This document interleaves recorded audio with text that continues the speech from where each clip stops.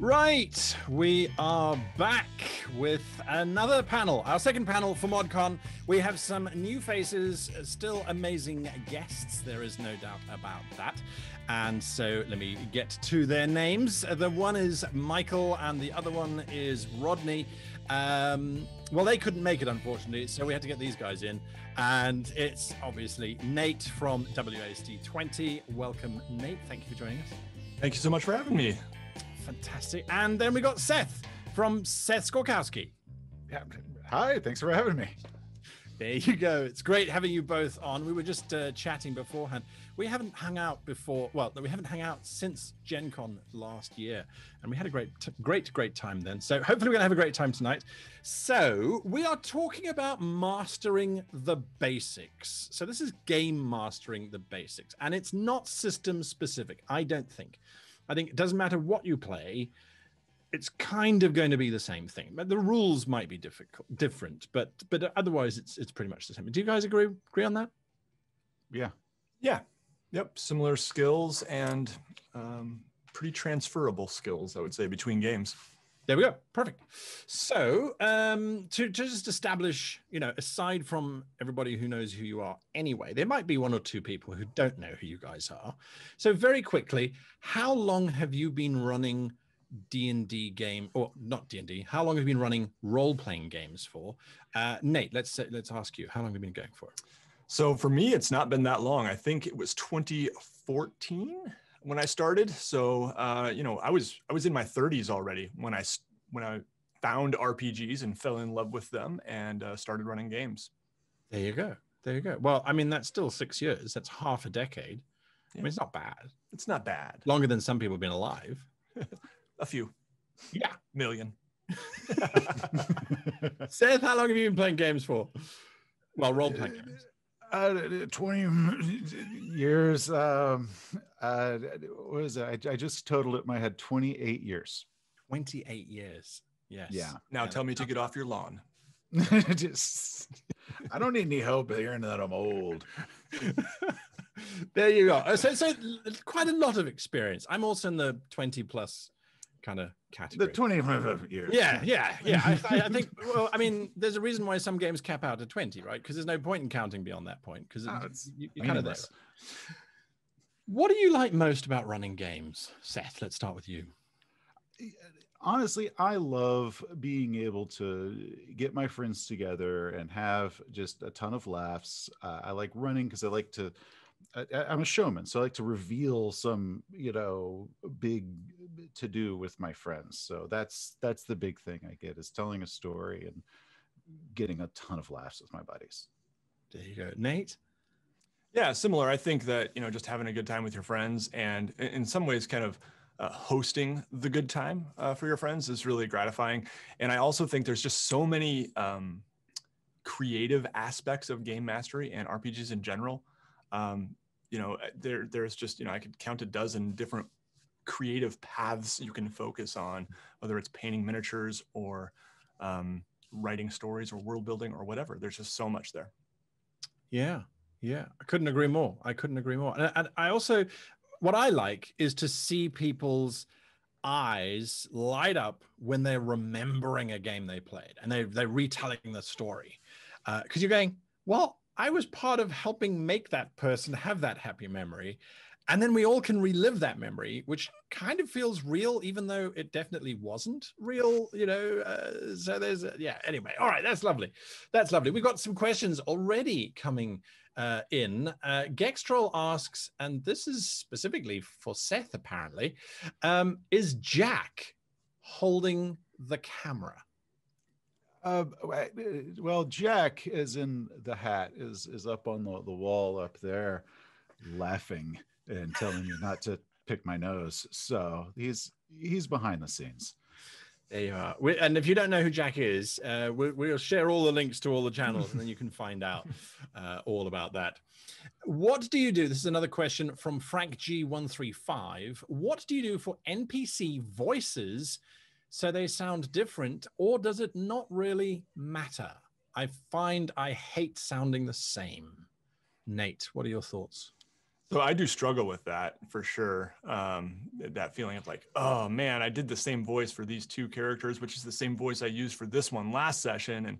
And but I feel like I'm getting better. It certainly helps to plan it ahead of time. But last time I had an NPC that I knew I was going to be running, and then I realized like about 1 second before he opened his mouth, I didn't plan a voice for this one, and that was fine. It worked out okay, and I made him unique, and it helped that he was very inebriated. And so, and the other thing is, you don't need to do voices. You don't. That's not a requirement by any means, and you can have a great time without them. There you are. And Seth, your thoughts? My secret is I do terrible impersonations of characters from movies or TV shows or video games, like kind of reimagined as this character. So it's not necessarily impersonating an actor. I'm usually impersonating a role that they played, but badly, because I'm terrible in impersonations. So most people cannot identify that I'm stealing it from anywhere. They just think I'm a genius. That's the trick. Steal it. Just be bad at stealing it. Just then you'll be good. Steal it, even if you suck at it. That's if I were to weigh in, my only piece of advice would be that if you can't do voices, it's probably a healthy mental state, because I know I do voices all the time, even when I'm not playing games. It just happens. You just go where you go. You know what I'm saying? And then people go, I don't even know what accent that is. Like, I don't know either, but I don't care. It is what I'm sounding like today. Thank you very much. One thing you can do is, instead of relying on the voice, start relying on the other senses. So describe it more than try and enact it. So you can say the character has a strange lisp when they speak, and they say the following: I wish you could go and rescue my daughter from the mill. But at least you've told them that it has a lisp, and then try and attach something else to that.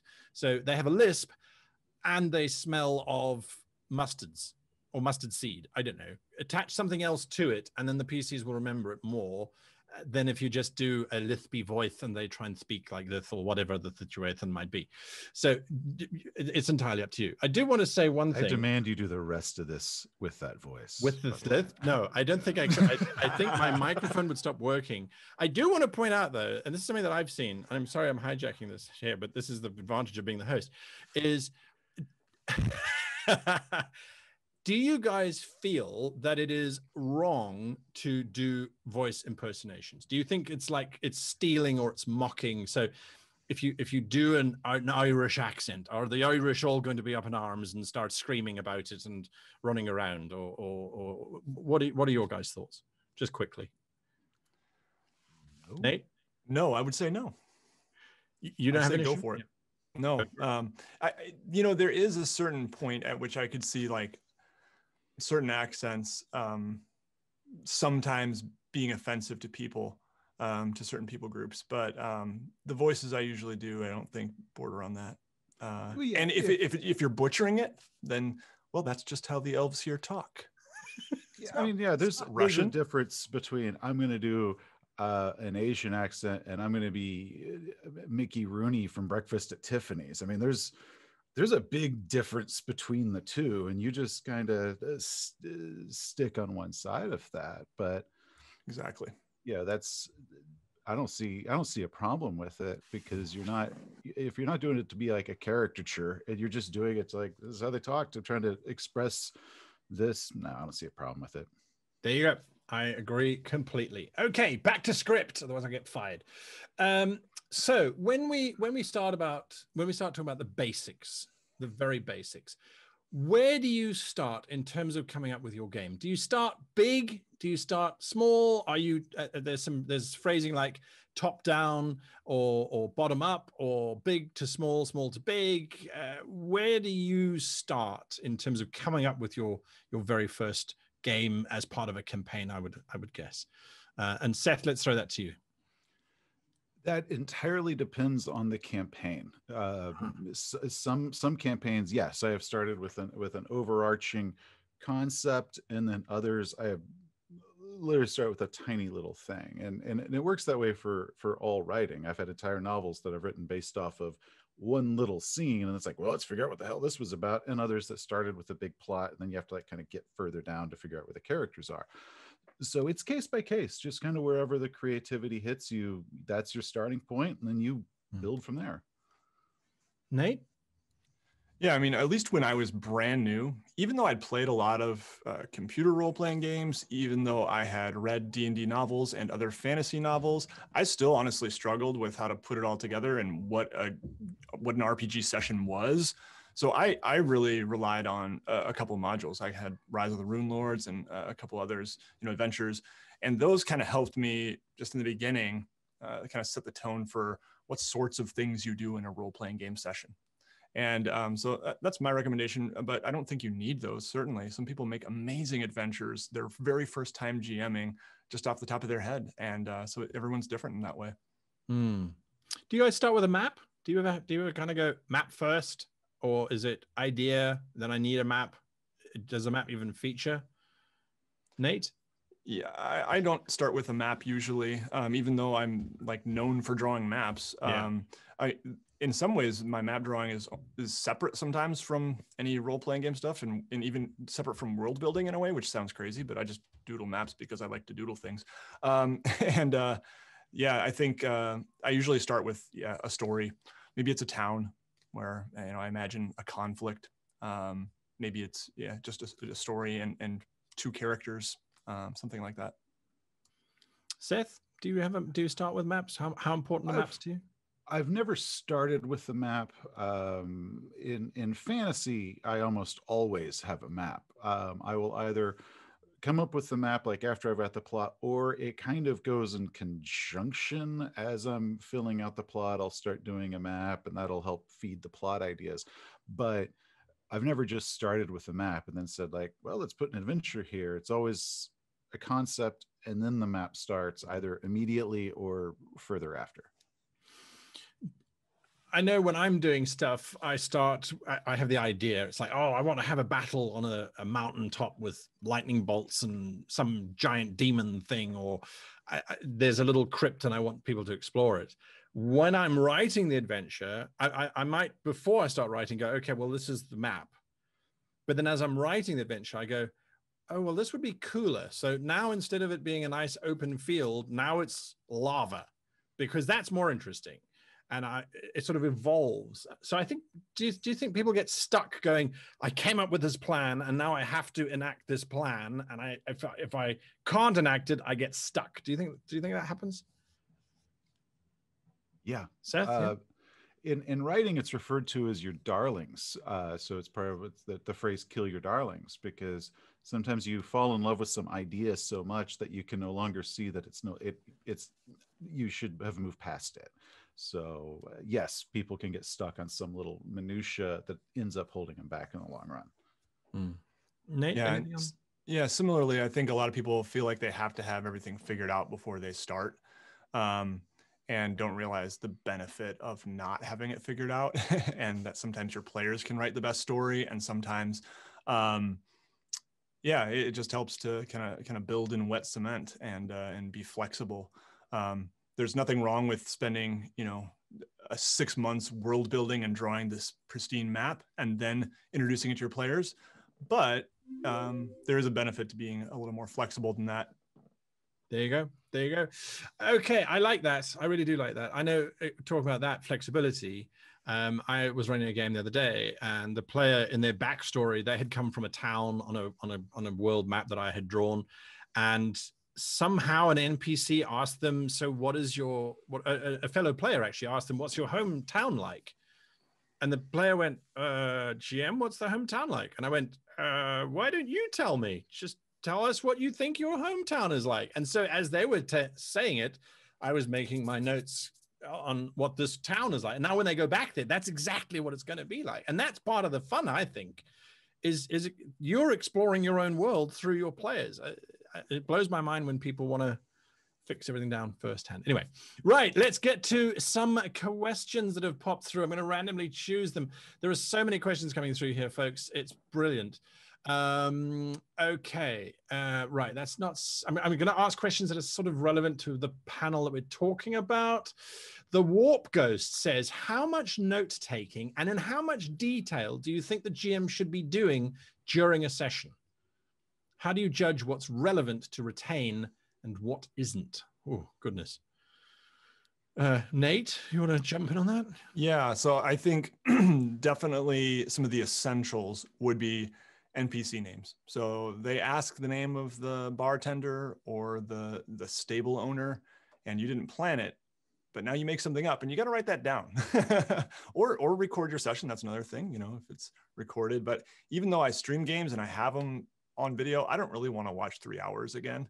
You know, I'd rather just write it down. So that's something that, you know, I think is essential. And there's a few other things like that, like an inn name or a, you know, a place name, these things that you're coming up with on the spot. It's very helpful to write them down. And it's honestly one of the things I struggle with most. And it's one of those things I've been telling myself more consciously in the last year or so, like, I got to do this. I got to get better at taking notes. Absolutely. Seth? I'm all about notes because I'm even making them while Nate was talking, so I wouldn't forget what to say. So yes, a dramatis personae of your characters is pretty handy to have, so you can at least keep their names straight.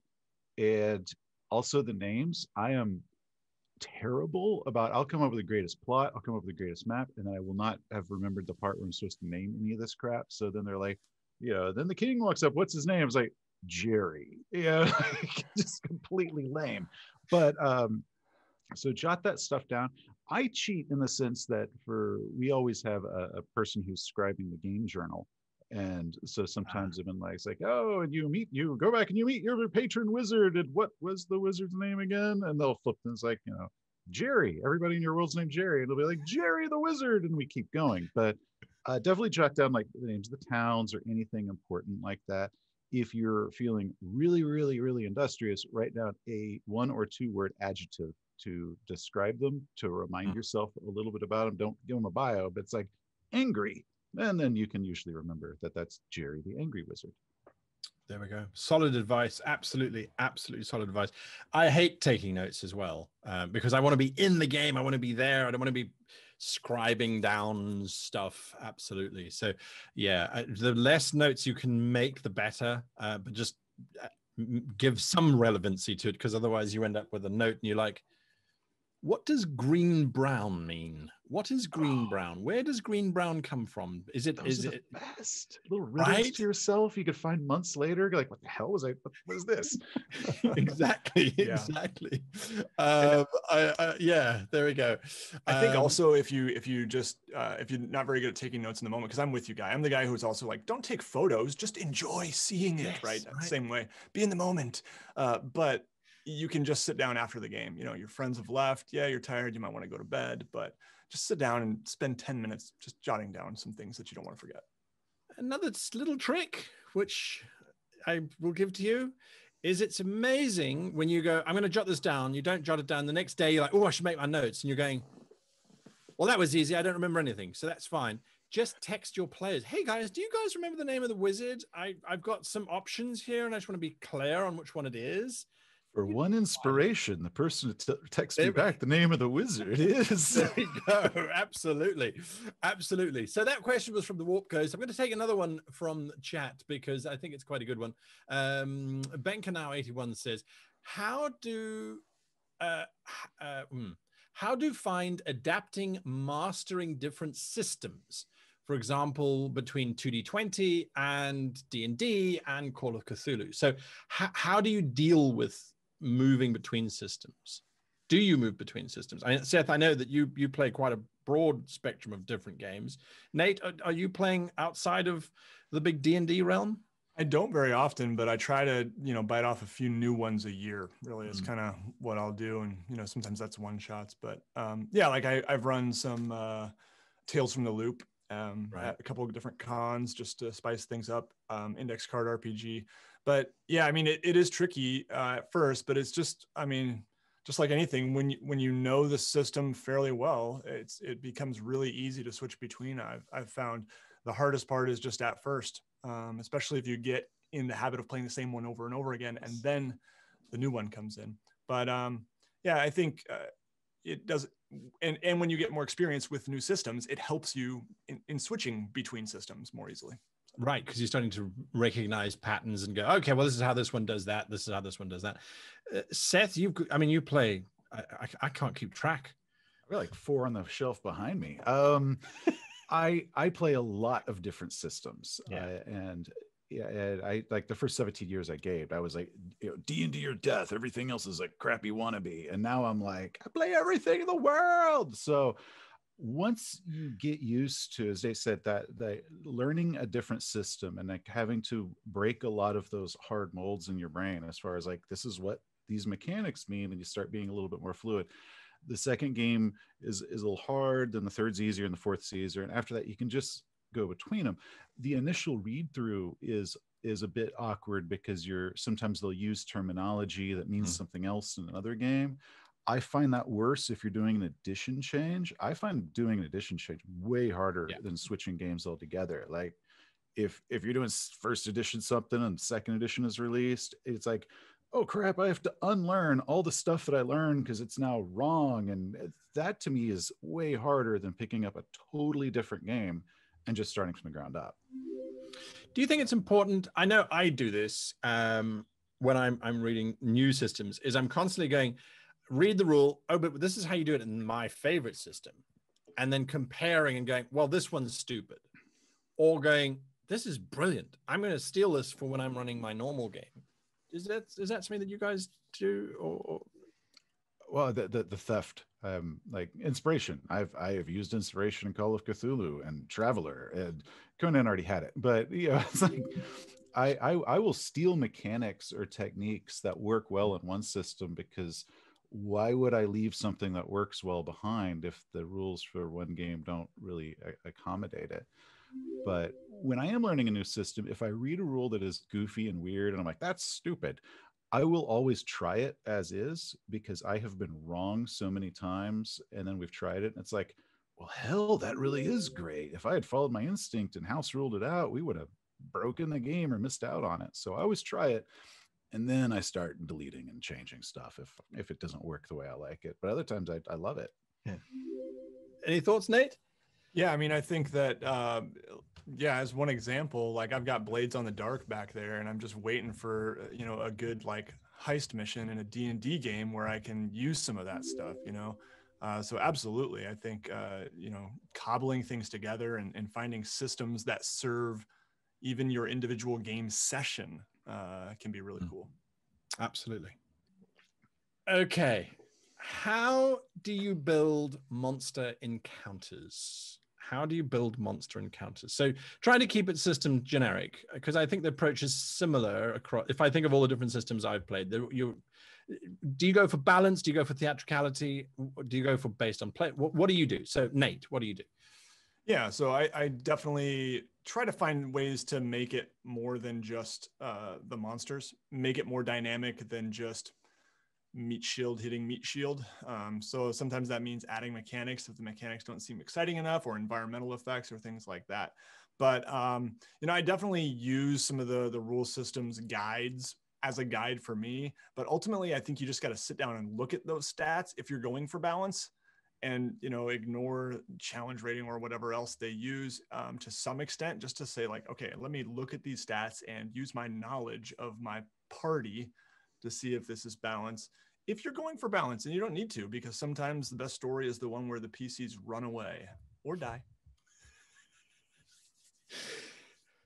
I've yet to meet a runaway. You always kind of hope, it's like, guys, you really could just run away, but you can't say that out loud, really. Yeah, Seth. It kind of expanded stuff. What Nate brought up is the environment. Like, where are the monsters? How are they going to behave based off of their environment? Like, you're not just on a flat featureless plane. So you want the monsters to be natural for that environment and to be using that environment against the PCs, kind of like to their advantage. And as far as keeping it balanced, since challenge rating really isn't a thing in any of the games that I play, it's just gonna like keep it reasonable. And if the PCs run away, then great, they're going to come back with a plasma rifle and clear house. But don't forget the environment that the monster's in, because that can usually make the monster encounter 1,000 times better if you are really incorporating the scene versus just a monster jumps in front of you, roll initiative, and we're just going to go back and forth till it dies, and it's just hit points and armor class. That's boring. So make it move and do stuff. That's where it's cool. Do you guys ever use sort of a random, oh, look, I rolled some dice and it says that you must have an encounter with a table that I must look up, and it says it's 12 bugbears, or, 12 demented Nazis from the planet X. Do you guys ever use those? Not in a very, very, very long time. Nate? Yeah, I generally don't. And if there are random encounters, sometimes I'll roll beforehand, like while I'm planning the game. And then if I don't get something I like, I'm like, you know what, I'm just going to pick that one. And that tends to work for me. So not too often. Seconding doing all that beforehand. Like I'll put on my map, like, here in this hallway is there a random encounter with something, because during the game I'm not going to remember to pull out that chart, and then after the session's over to be like, oh damn it, I never gave them any random encounters. So they're not random, they're planned. But yeah, no, I agree. I also say with monsters, when planning encounters, is the monsters should always have an objective. I abhor the idea that there is a minotaur in the maze and the minotaur is not doing anything except waiting for people to come in and die. That minotaur is doing something. It might be crocheting, it might be stamp collecting, but it will be doing something before the PCs arrive, and once they are dead or have left, it will be doing something else. And I know it sounds silly, but for me, it helps me go, well, this monster, yes, he's supposed to kill the intruders, but he also happens to have a wife and kids at home, and he doesn't really want to necessarily die. So sometimes the monsters should be giving up as well, and not just fighting to the death. And it helps me if I'm going, well, yes, he has a philatelists meeting coming up, and he really doesn't want to miss that because there's this really cool stamp coming up. It's stamp collecting, isn't it? Yeah. Yeah. It may have been a passing hobby of mine not long ago. Right. Now, another question that has come through.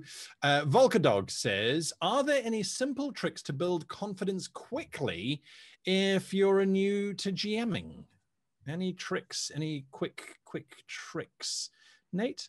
I would say do it more. I mean, if you want to get good at riding a bike, you ride more.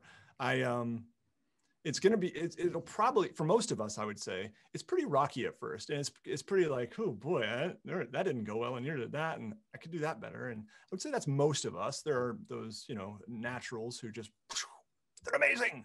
But I would compare it to my son got a hoverboard for Christmas, one of these like two-wheeled kind of like Segways sort of things and it's been a lot of fun just playing around with that. Every single person who's tried it the first time is just, they look like an absolute fool, and they're like moving like an inch a minute, like, right.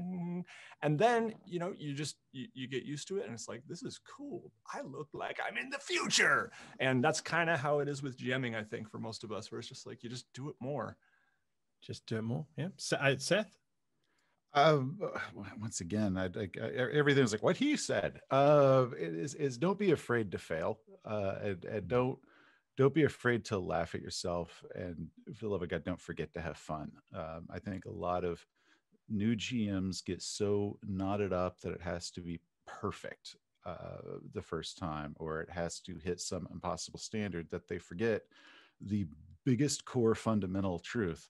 This is about fun. So that's all that actually matters. But if you screw up, cool, learn from it and move on. I think that's good advice. I think that's really, really, really good advice. I also think it's important to have people playing with you who are supporting you on your journey. If you've got players who are incredibly, if they've got 10 years of experience, you've got nothing.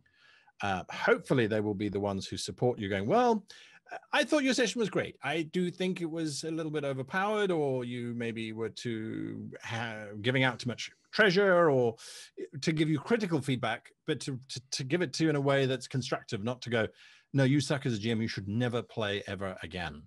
So, because that's advice I was given. I was told at a convention, you should never role play ever again. Just go away. You suck.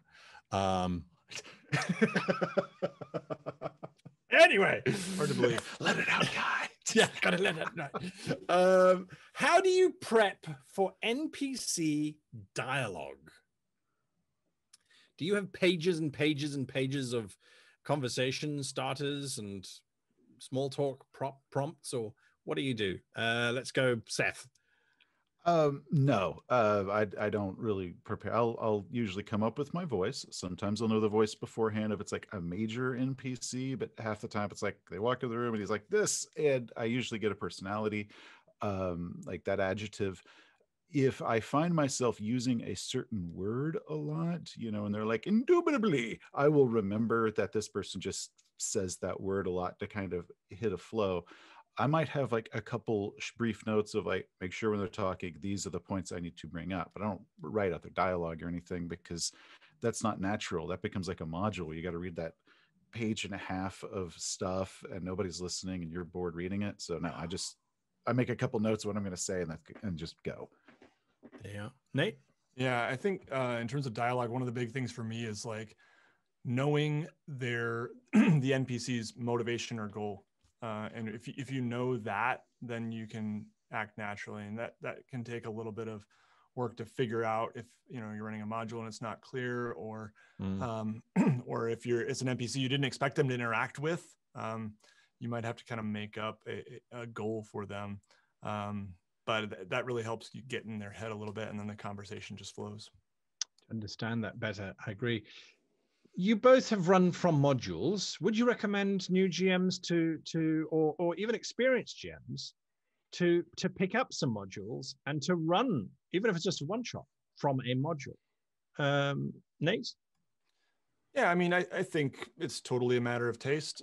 It's a toss up to me, but I think it is worthwhile when you're new to try a little bit of each. Yeah, I think if you're strictly running for modules, especially, try not once and see how it goes. Even if it's just a one shot, I think that's a great way to kind of test the water. Seth? Running for modules is a matter of taste. I think it's critical that you read modules, but you don't actually have to run them, because reading modules teaches you different ways of putting a game together or different ways of doing the story. Especially if you're trying out different systems, you can kind of see what the system's like by the modules that are out there. And it's not as important whether you run that module. You can steal as many ideas as you want, because modules are spectacular places to steal from. I have a ton of old modules I've never run, but I have stolen individually every single aspect of that module in 15 different games. So I think they're actually extremely important that a GM read to expand their toolbox as far as different ideas and different concepts and different ways of organizing it that they just might not have come up with. And if they like it enough to run it, by all means, run it and have fun. But I think they're a valuable resource to at least look at. It's almost, that's really our equivalent of studying how the other teams are playing a sport, for example, or just literally that's our go-to material, because we could watch film and we can read books and we can do all of that kind of stuff, which is still it's creative narrative, but it's not the very special thing that we do, which is we're telling a story and we have 5 other people or 6 other people all contributing to that. So it's quite a unique form of creative, whatever you would call it, hobby, I suppose. So there we are. All right, let me go to some other questions before I get lost in that particular thought. Okay, well, here we go. Broomball Dude asks, what is the most careless person your party has ever found or encountered, and what trouble did the careless one cause? Those are always interesting questions, because my brain starts going through 23 or 4 years of role playing going, well, there was that one, there was that one, there was that one. And I can't remember any of their actual stories. Nate, you got someone? So are we talking about NPCs in a game? PC. It says PC or NPC. What is the most careless person your party ever found or included, PC or NPC? I honestly can't think of any right now, so maybe we should start with Seth, because Okay, let's go to Seth. I'm struggling. So I'm going to answer this wrong. So when you said PCs, my brain went to a specific encounter we had where the players absolutely forget something ridiculously obvious, and the whole time you're sitting there going like, "Is this really happening?" And we were doing the adventure White Plume Mountain, and there is a scene where you have to get across a chasm of boiling mud or something, and they figured out this great way. They were inside of a cube of force, and they had a rope tied to it, and a guy on the other side who was going to pull it across, and they were all inside, and they were great. And as it started pulling up to the edge, like right at the last second, I had the NPC like, "Excuse me, sir, it occurs to me," and then they fell 100 feet into this thing of mud. That didn't occur to them that they were going to fall off of a cliff as part of the plan.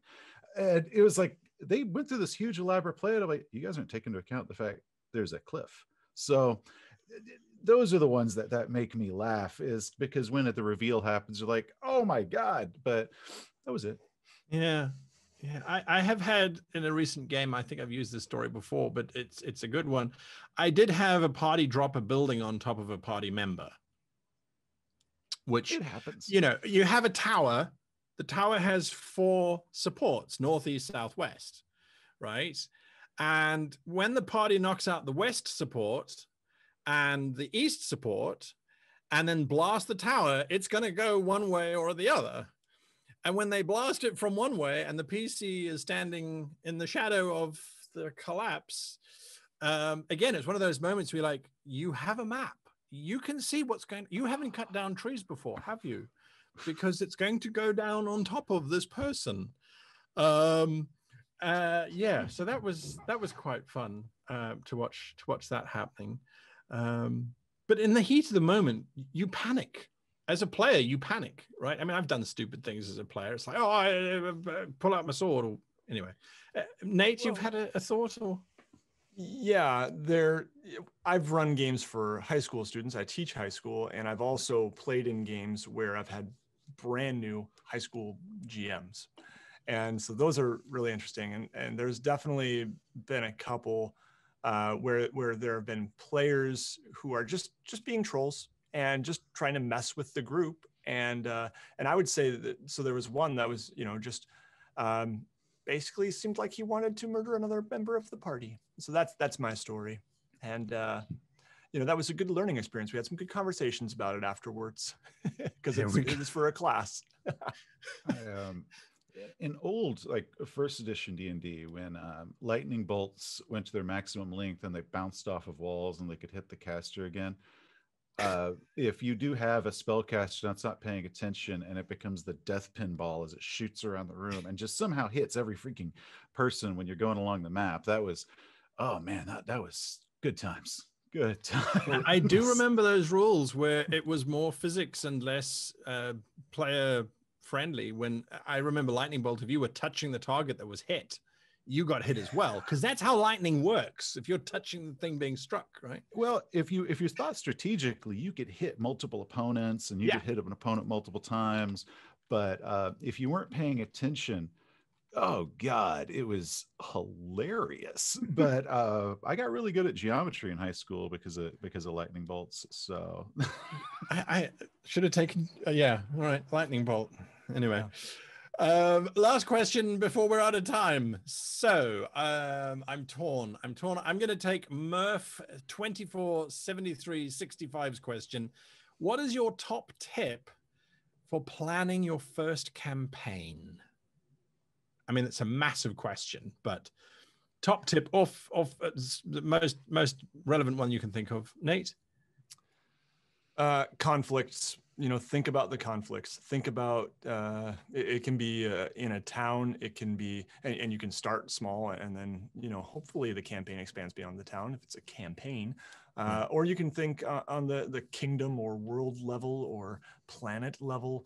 But thinking of those conflicts and what's going on, and then ways to kind of draw your party into them, I think is my top tip. And it could be one conflict, or it could be 3 conflicts. Okay. And when you say conflicts, you mean with the party or just dark in the world? In the world. Okay. Yep. Dark Overlord, or a plague, or it doesn't have to be a person. It can be a natural conflict as well. Nice. But something that's going wrong, or someone who's planning something nefarious. Seth?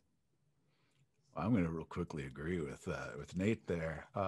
Probably the best campaign I ever ran was Cyberpunk, and it all took place in a 4x4 block of Night City. 16 blocks, whole campaign. Played it for a year, and it was probably the best I ever did. So it wasn't even the whole town; it was like a borough. That's awesome.